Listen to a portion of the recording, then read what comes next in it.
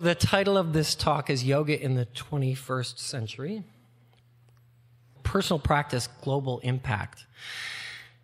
I thought a lot about this in terms of what the climate is of today. And I thought there's a lot of things to really debate about. I tried to think about what were things that we might be able to agree on about what's happening today. And the first thing that I came up with was that perhaps we could all agree, that change is really happening.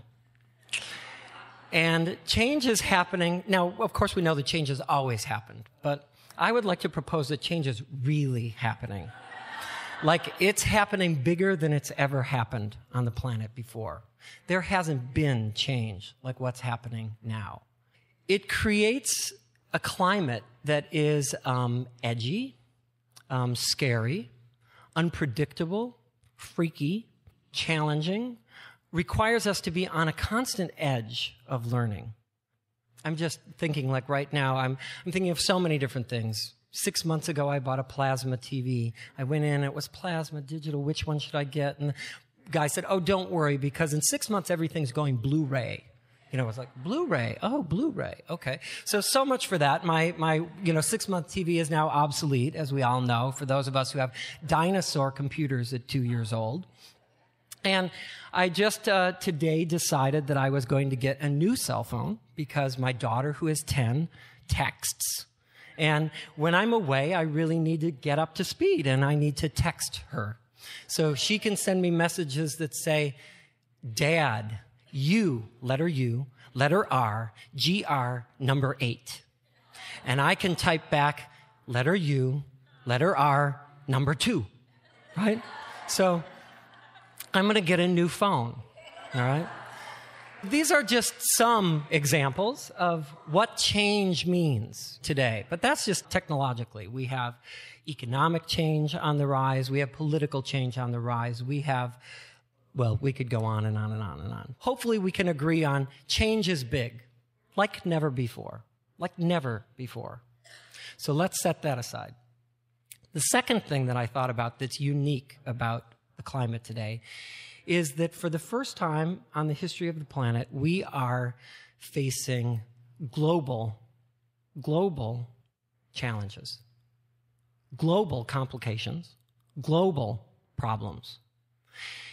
It used to be that problems were local. And that meant that local famines, local wars, local politics, local beliefs, local religions, local food shortages.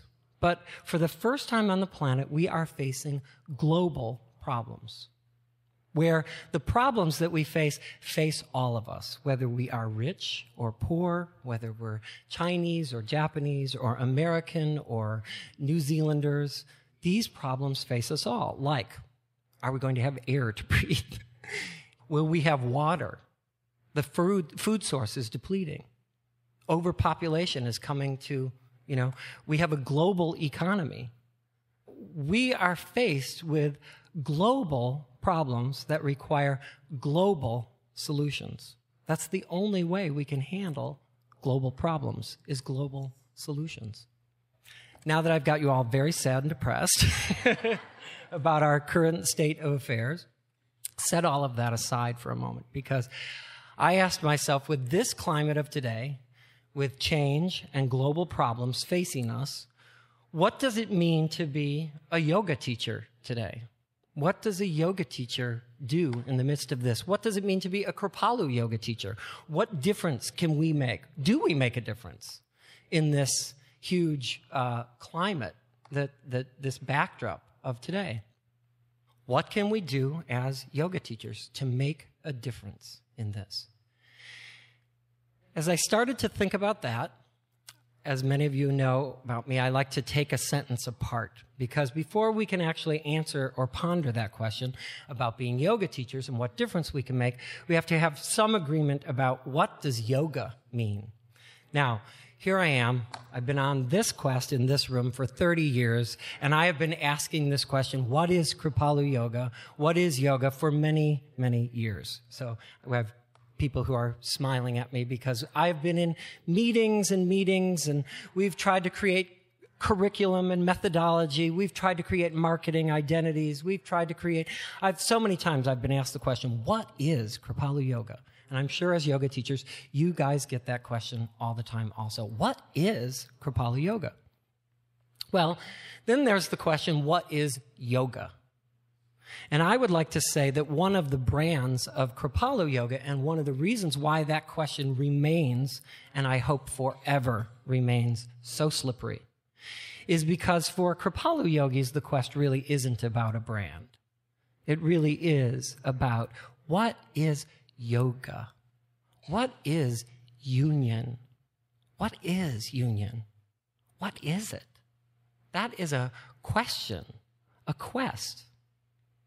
What is union? As we know, lots of people think that yoga is an exercise, and it is. And it's much more also. And this question, what is yoga, really started by Swami Kripalu Babaji.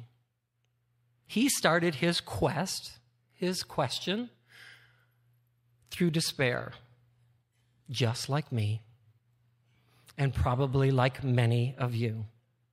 Because when we look out at the world today, it's appropriate to look out at today's situation and situations hundreds of years ago and go, yuck, what difference do I make?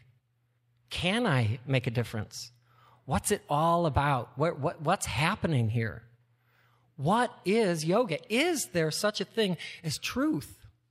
Is there something that's unchangeable? All I see is chaos.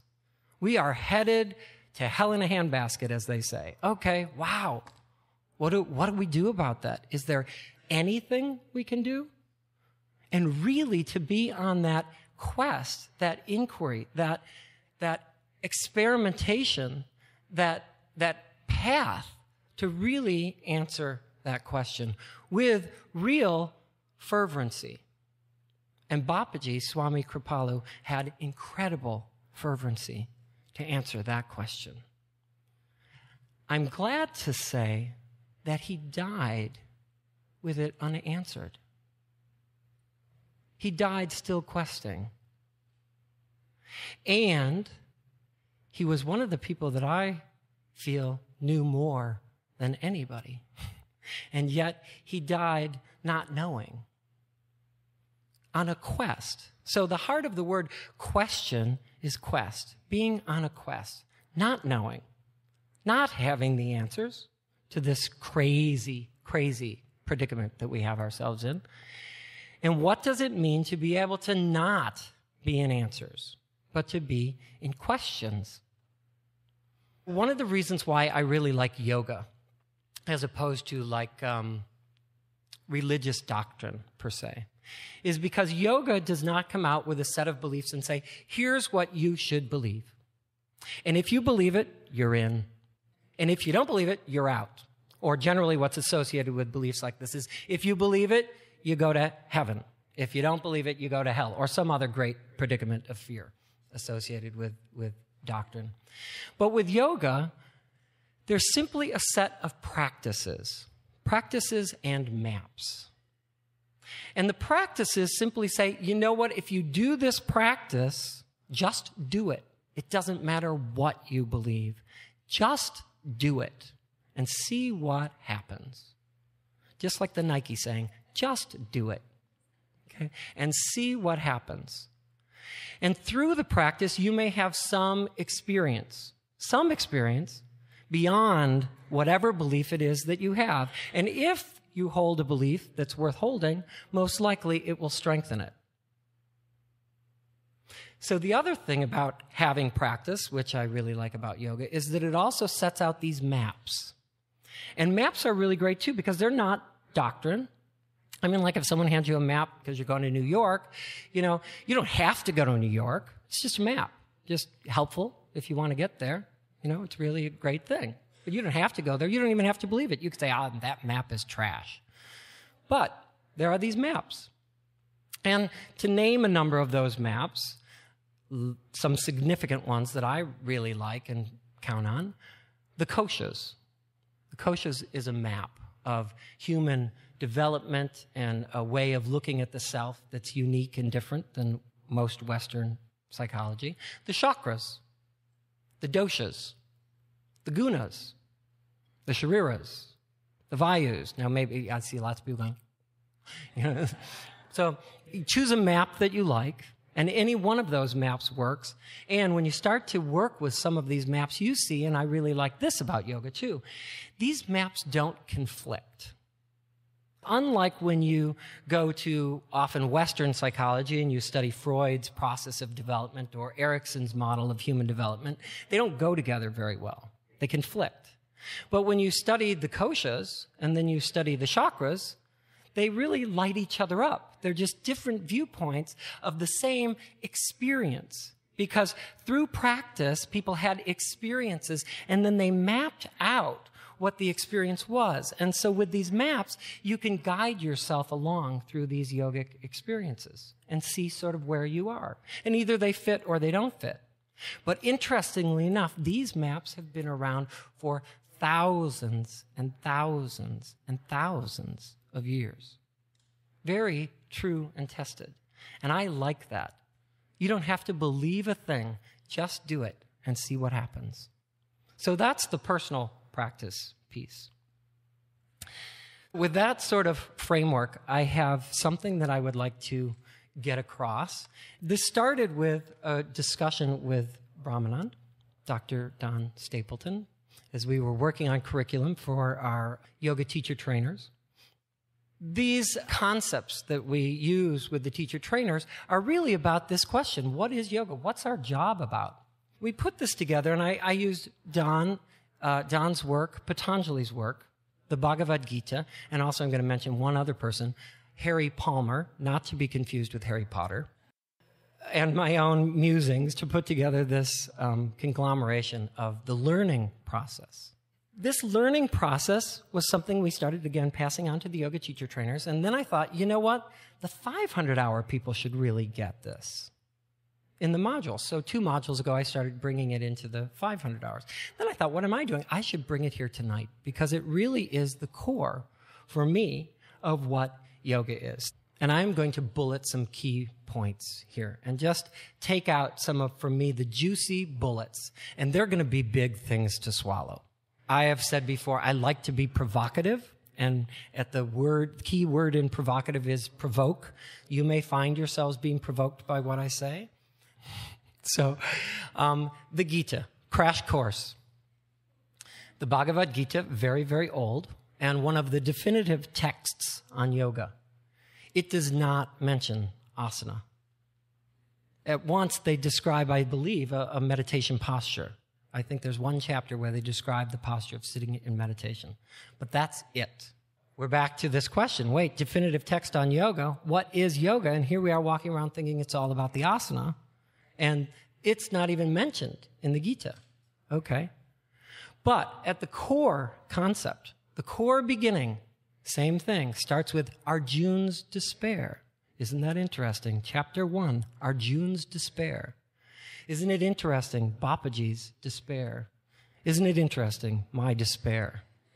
Isn't it interesting of the current situation today? And I have to say, just looking at I have a 15-year-old and a 10-year-old, and they are faced with an incredible challenge today. It's pretty daunting to look out at the world today. If they're watching the news slightly, it's daunting. And it was daunting when we were growing up also, but I think way more daunting today. Again, it's like, what do they need? What do they need amidst all of this change? In the Gita, begins with despair, and then, right away, Krishna says to Arjuna, here's the deal. All suffering comes from ignorance of the true self. You are infinite, eternal, and whole.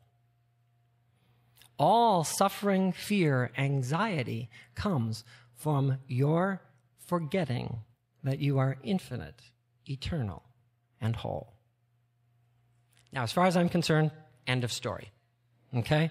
There it is. He lays it out in the first chapter and boom, says boom. You never died. You never could die. You could never kill. You could never be killed. You are infinite, whole, and eternal. Babaji was on the path of Sanatana Dharma. And the path of Sanatana Dharma, for those of you who do not know, is the path of searching for the eternal truths, for infinite truth, for unchangeable truth, for everlasting truth, if there is such a thing. If there is such a thing. And he was fervently on that quest and found and found and found many seeming answers. But the quest kept getting larger and larger and larger, like it does for anybody truly on the quest. Let's just go to Einstein, for example, who was also on the quest for infinite truth through science, as was Babaji, the science of yoga. And Einstein said for every question that he answered, 1 million more arose. For one answered, 1 million more opened. Okay, so here's the point. We don't know much. And we are infinite, whole, and eternal. All right, so let's just set that big concept aside for a second. Take time to swallow that. And move on to Patanjali, the next definitive text on yoga. So Patanjali also, oddly enough, does not really mention Hatha Yoga. He does mention asana as part of the Eightfold Path, but he just mentions it. He doesn't tell us how to do it. He doesn't tell us what it is. It's the physical practice. It's taking care of the body. Asana, part of the Eightfold Path. And Patanjali lays out this process of learning better than anyone I've ever known. A gradient approach to the process of samyama and how we as human beings create our realities. And it's amazing and time-tested and outrageous. In Patanjali's sutras, there's two that go together, key concepts that I really like to latch on to, which is, he said that we change 2 ways. There are 2 ways we change authentically, deeply. One is through practice. So here we are again, yoga. One is through practice. That's how we learn, through practice. And then he gives a great description of practice. He says practice is continuous struggle over long periods of time. Okay? Continuous struggle over long periods of time. That's not like what we think of as practice. We think of, oh, I want a perfect practice. I practice perfectly. Oh, I do yoga every day. But my practices have been continuous struggle. And practice is a continuous struggle. And why is that continuous struggle?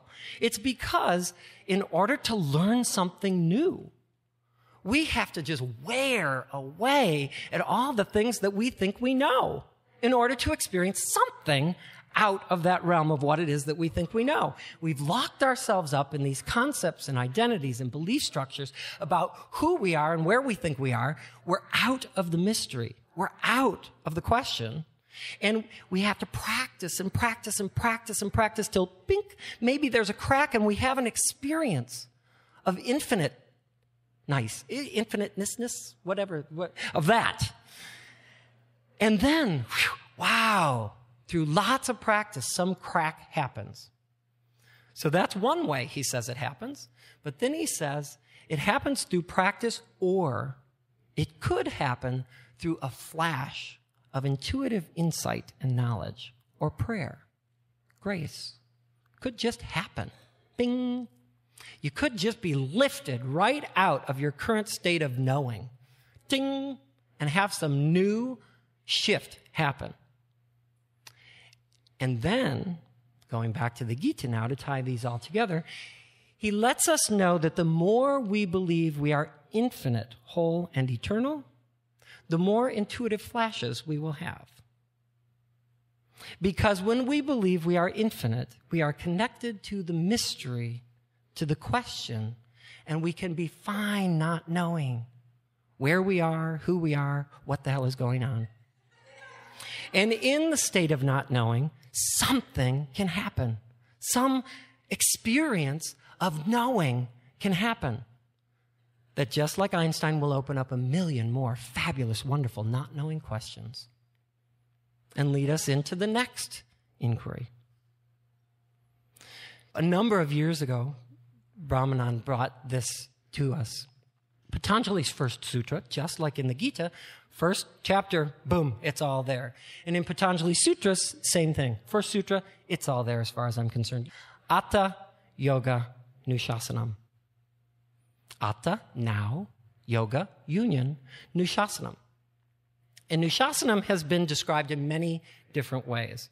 Nushasanam is often described as now the practice of yoga, which, as we just learned, is continuous struggle for a long, I was going to swear here, for a long time.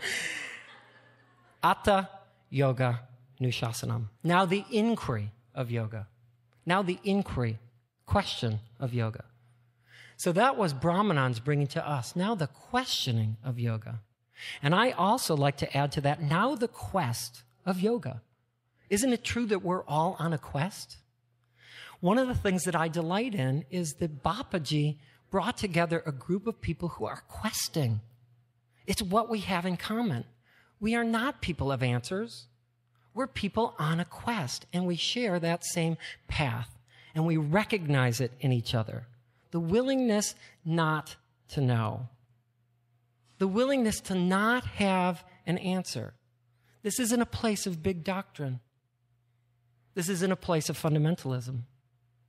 It's a place that actually combats fundamentalism and opens up to change and opens up to who are we really? What inside you is unchangeable? And this is who Bapaji attracted, all of you, all of us. It's what we have in common. I like that. There were years where we went through a Kripalu Yoga identity crisis and an inferiority crisis, thinking that our yoga was not nearly as good as other people's because they branded theirs so well and it was so pretty and colorful and selling really well because it was much clearer. Like, for example, I think Bikram's is a great example. It's real clear. Bikram's is wonderful, franchised, just like McDonald's. And it's 26 postures done in this order. You have to buy into the franchise. This is true. You can get sued if you don't do it correctly. And I just so you know, I love Bikram's yoga. I do it all. I'm not dissing Bikram's yoga. And Bikram was here for many years teaching us. So we incorporated a lot of Bikram's yoga. Bikram's yoga, 26 postures, need to be done in this order. Room needs to be this temperature. Basically, there's a script. And if you veer from the script, you're not doing Bikram's yoga. That's very cool. It sells. Now, here's the interesting thing. As a Kripalu yogi, I can go into a Bikram's yoga class and I'm still doing Kripalu yoga. But a Bikram's yogi cannot come to a Kripalu yoga class and say they're doing Bikram's yoga. So what's the difference here?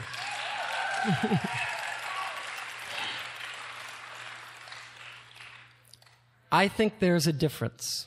And I think that's because we are about being open to the questions and to the inquiry in our own bodies, in our own breath, in our own mind and emotions, in our own witness consciousness, and in our own souls. And what I just listed was the koshas. Just going through the koshas. And that as yoga teachers, we help people increase or turn up their volume on their awareness in each of those koshas. And postures is just a lovely little vehicle for learning how to learn.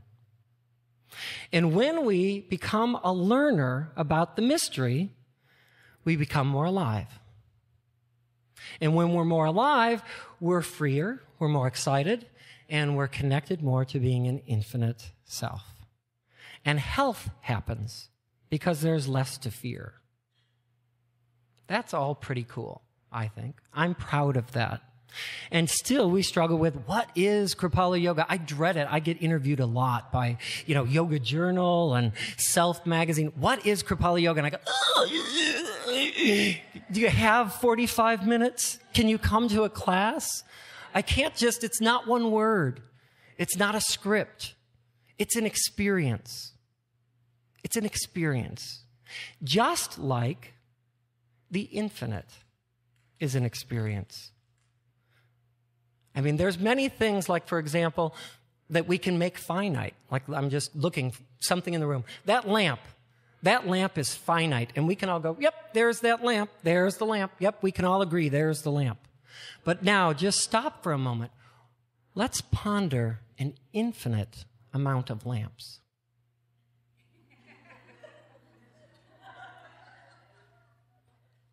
Just stay with it, an infinite amount of lamps.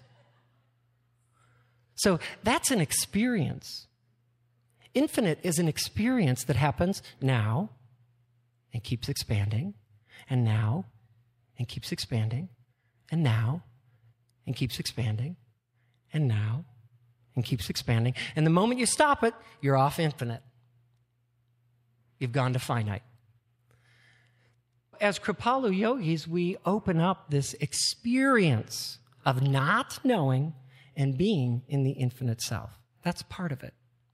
And that greases the learning experience. So I've mentioned now the Gita. I've mentioned now Patanjali's Yoga Sutras, and now I'd like to mention Brahmanand.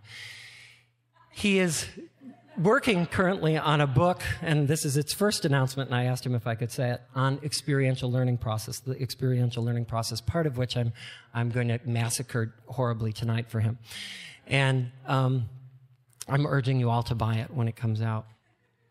With that, I'm going to start into some of these key concepts that we have been working with the yoga teacher trainers on. And the first concept is that the self is multidimensional. So that sounds simple, but the average Westerner sits in a real clear knowing that this is the self. Just right here, what you see is what you get. This is the self.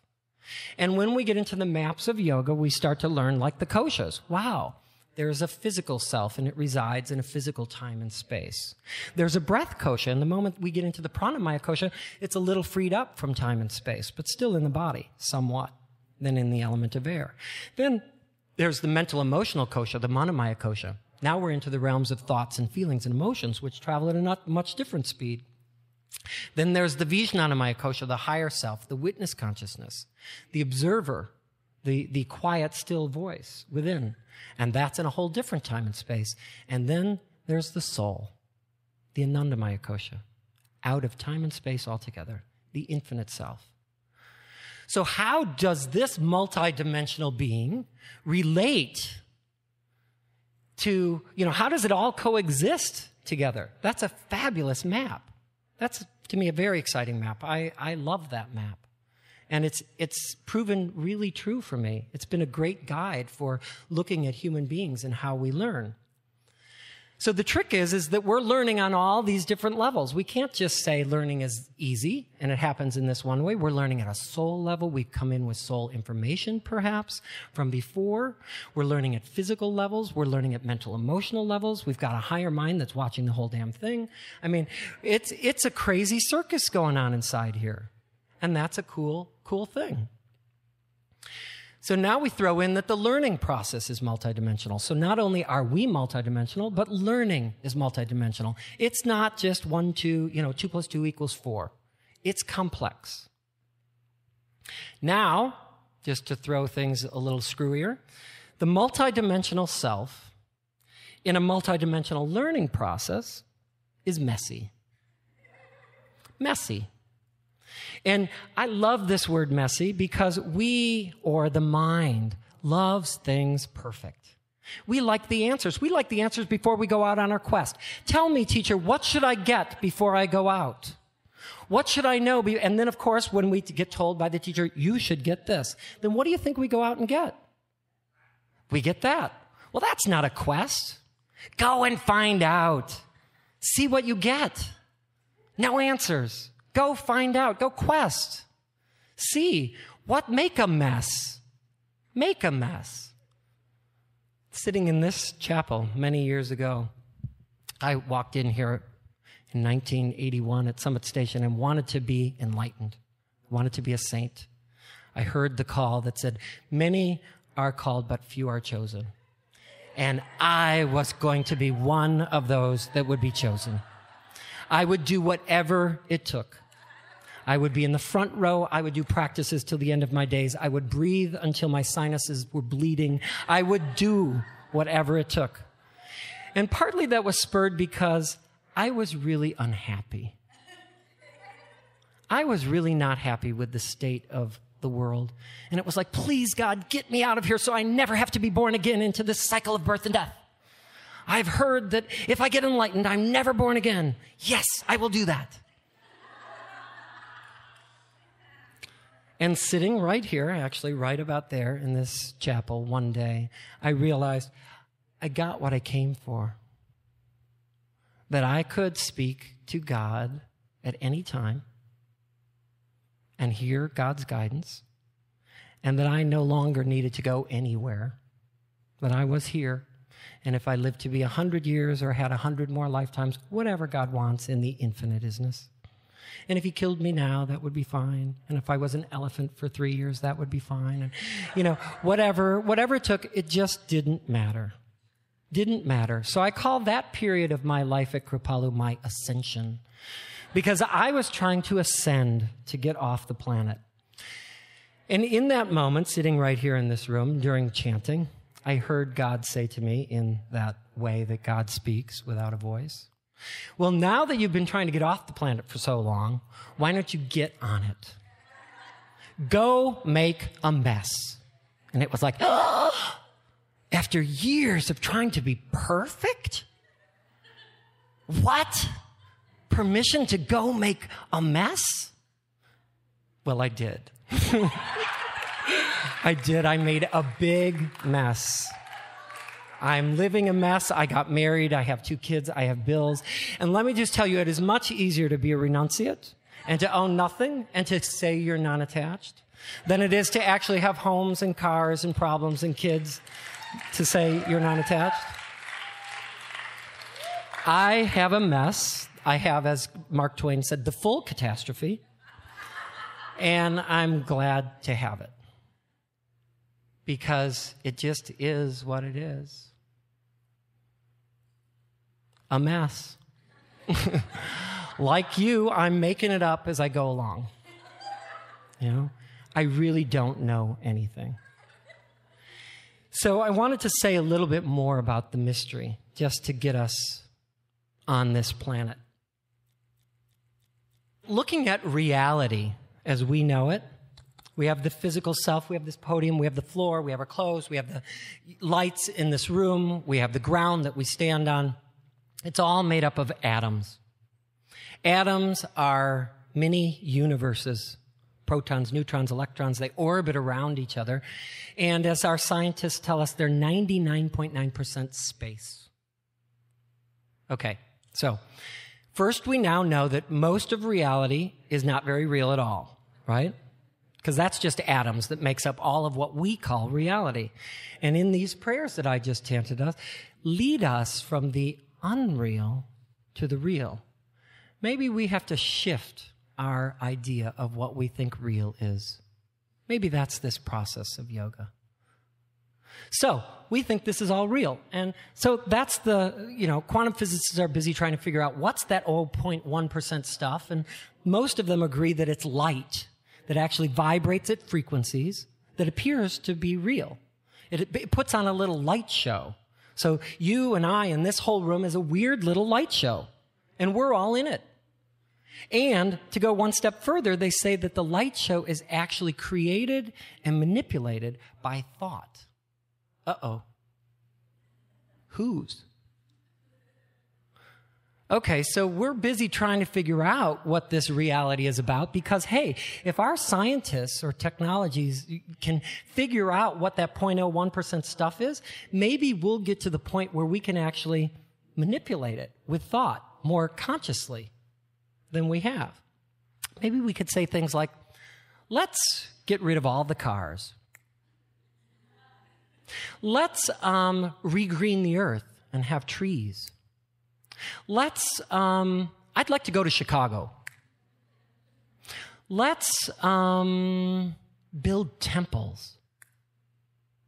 What if What if we're on a paradigm shift so large that that might be our new reality? What aspect of our self would we have to be associated with to pop into that reality?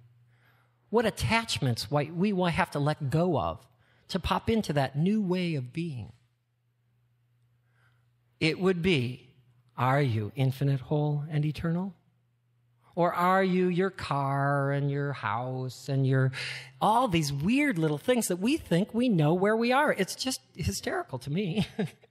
I mean, think of it. We're in this room. Even if you believe that this is real, we're in this room. We're on a planet. What does that mean? A planet that floats. It floats in the middle of what? We're in the middle of a solar system with other planets that float around it.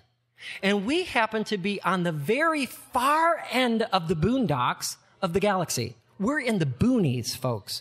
Way, way boonies. Our little solar system, way boonies of the galaxy. And guess what? That galaxy is in the far, far, far boonies of the universe. And guess what? The universe that we're in is in the far, far, far, far boonies of a supernova. And guess what? That supernova is in the far, far, far boonies of the edge of a black hole. So what the hell does that mean? We don't know. We don't know where we are. We don't know who we are, and we don't know what we're up to. It is so much more fun to be insane. It is much more fun to be insane. And that's the point of this whole thing. When we accept the mystery and the quest for truth inside of this, we are more alive. And it is much more exciting not to know than to be a person with all the answers. As a matter of fact, just think about it. Who likes people with all the answers? Who likes a know-it-all? Nobody. Nobody. So, where I last left off was the learning process is multidimensional. The multidimensional self and a multidimensional learning process is messy. Everyone's learning process is unique. We all do it differently. Let's acknowledge that about each other. We're all making messes, and we all do it uniquely. That gives us all a lot of leeway. And it's really nice being in relationship to say, wow, what a mess. You made a nice mess. Let me tell you about my mess. And I'm learning. I hope I'm learning.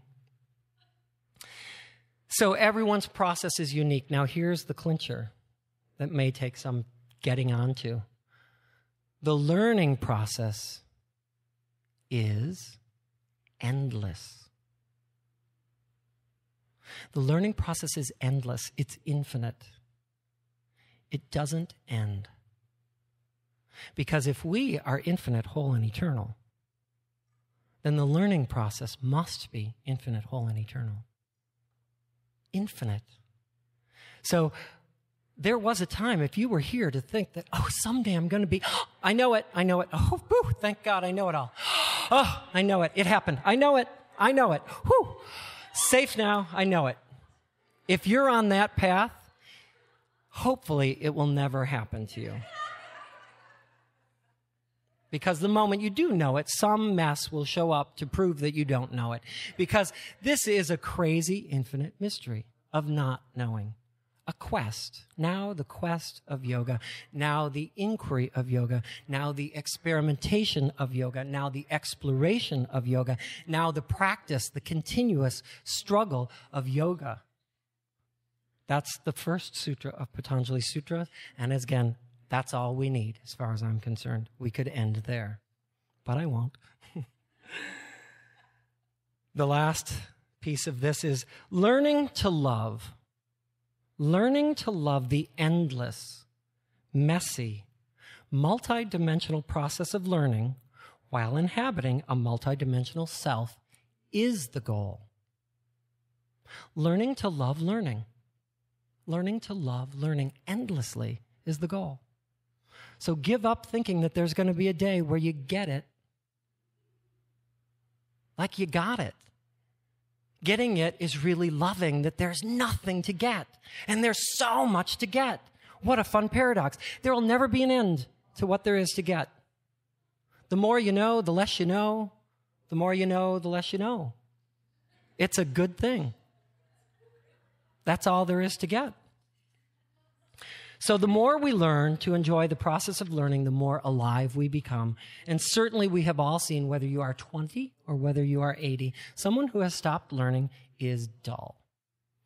You get a 20-year-old who's all packaged up, has got all the right answers, they're dead, as far as I'm concerned. You get someone like, I'm just in this moment thinking of Joseph Campbell, who, The Power of Myth at whatever he was, 89 or 92 when he did those things. This man is on fire. He is alive on a quest. He has a gazillions of insights and inquiries, but that man knows we are in a mystery beyond. And he points it out and had a willingness to go anywhere. He would be eating bugs with aborigines and shrinking heads with shamans. And you name it, he did it. That's pretty cool. He had to be associated with something besides his identity to go into that kind of change and to experience that kind of reality. Kripalu Yoga is the science of learning, the process of learning. Kripalu Yoga is the science of learning, the process of learning. Yoga is the science of learning, the process of learning. When we get people as yoga teachers into their body and we start helping them turn up the volume of their awareness on their physical sensations, great. And then we start to turn up their volume on their experience of their breath sensations, great. And then we start turning up their awareness on the volume of their mental, emotional chatter and addictions and mind, great. And then we start helping them see that there's an inside self that watches the whole thing, great. And somehow they have an experience of soul and love and feeling okay and free and safe in this crazy, crazy chaos and mystery, great. We teach people how to learn, and how to increase awareness, and how to enjoy the process. As you know, so many people come in not enjoying being in their body. Just the whole experience of being in the body is painful. And for us to help to somehow make that an enjoyable experience, and it starts there and raises. That's pretty cool. That's pretty cool. Kripalu Yoga teachers teach others the process of learning to love the process of learning. And that's all of you. Whether you're aware of it or not, my hope is that this is what you're doing, and I know that it is what you're doing because I see and hear the miracles all the time. It comes back to me like ripple effects, and I am profoundly moved and grateful.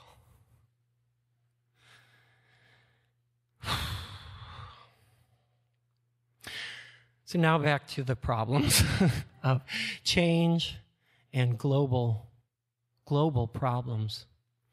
If we're going to deal with the change that's hitting this planet, we have got to be associated with an infinite, eternal self. There's got to be someone here having a good time when all this change is going on. There's got to be someone who can still find a smile. There's got to be someone who can still breathe. There's got to be someone who can still say, hey, gang, over here, we're doing it. Yeah, things are changing, but we're still fine. We're still fine. We're flowing along on the new quest, whatever it is, because there's a lot of unpredictability today. And my hope is that you are those people, that you are a beacon of light during all of this change because you are seated on your quest, because you don't know the answers, and you're fine with that. Because you're willing to be in a mess, and that's okay, because it's just the truth. And all those people attached to perfection and attached to the right way, when it all comes crumbling down, because it will, it has to, may run to you. So if you're worried about your profession in the future, I don't think we have much to worry about, gang. I think we are going to be highly, highly sought after. Global problems. Global solutions is the only answer to global problems, and global solutions require that we see ourselves as one, not separate. Because we will have to come up with a solution that we all agree on. Now, some people would say, that's not possible. But I don't think God has never put, let's just say this, God has never put a personal challenge in front of me that I couldn't handle. And I thought, oh God, this is way too big for me. And yet, there's never been a challenge in front of me that I couldn't handle. And I like to believe that in mass consciousness, we have created a global problem because we can create a global solution. We have to create a global solution. We must. And if not the people in this room, who? Who? I mean, I work here because I believe this is the place that I can make the biggest impact on that change on the globe. And that's because of you. That's because I believe that believing in the infinite, eternal, whole self, believing in the path of love that Swami Kripalu initiated and began and inspired and created and drew me to, that's the place where I need to be. And I hope that it makes a difference in some way, shape, or form.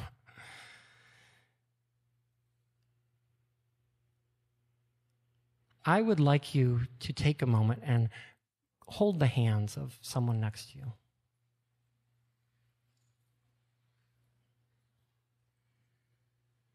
And close your eyes. And take a moment to drop into the experience of the infinite. Expand your consciousness out into all that is. Out to the angels, out to the beings and guides that administrate this planet, out to the infinite stars that go on forever and ever. And continue to expand for a moment in the experience of eternity. You are larger than this. There is no end to you. And our peace and our safety and our global solutions depend on us knowing this and living from this experience and loving the endless, messy learning process that goes on forever in this crazy, chaotic mystery.